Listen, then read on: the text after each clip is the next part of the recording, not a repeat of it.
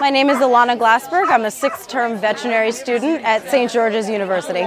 Today we have what's called the One Health, One Medicine Clinic that involves the bringing together of the medical and veterinary medical communities, where over there they have tents set up for physical examinations. I think they do breast exams, eye exams on the humans, and we handle those people's pets.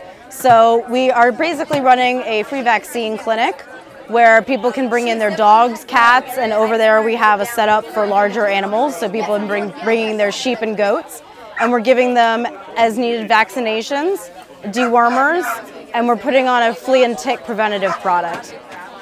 I had begun with signing people in, what we do is we get a basic history, we just get their information, make sure we have everything there in case we need to contact them again, get everything down on paper.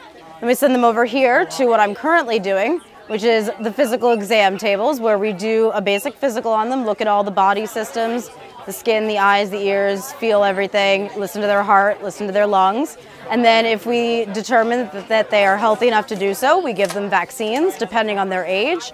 We give all of them a deworming product to get rid of any intestinal parasites, and we put on a topical ointment on the back to treat for any fleas and ticks. Then we send them to get some goodies and on their way home. First of all, it's fantastic practice for us just getting out in the real world instead of the very tightly controlled environment of classroom and clinic. And we're getting just practice with physical exams, again, without maybe all the amenities that you'd have back in the clinic, so it's kind of just roughing it. And it's a great way to interact with the clients, which we also don't do as much in the clinic, at least during the earlier terms. And that's one of the most important parts of veterinary medicine, so that's good practice for us as well. And it's just a fun day.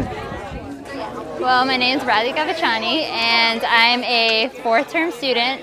And I'm the health fair director for AMSA, so we're just getting everything coordinated and situated. It's busy. It's a lot busier than I think we've ever been, so which is good because then we're, helping more people. But it's also a little hectic, but it's good. Right, so for cardiovascular health, we're doing blood pressures and we're doing all their vitals.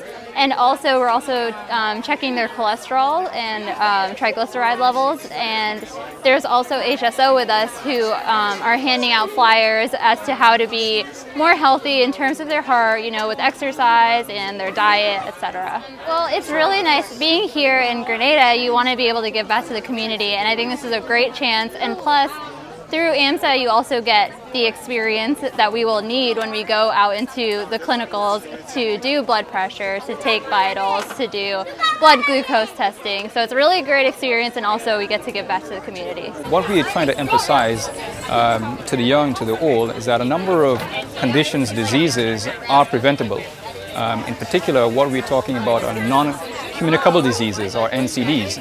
Chronic non-communicable diseases such as diabetes, high blood pressure, and also things such as cancer, cervical cancer, breast cancer. These things, to some degree, can be prevented. In the Caribbean, we find a great percentage of our adults are diabetic or hypertensive.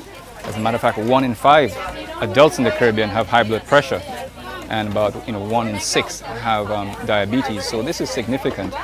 As a physician, I'm always happy to help in whatever capacity, but today I am here as a representative of the university and also as a supervisor of the entire proceedings to make sure that at least the medical bit is run properly, to do whatever I can to teach, to help the students, to help the patients, as one who is more probably culturally sensitized as a Grenadian. So I'm just here to lend a hand in any way I can.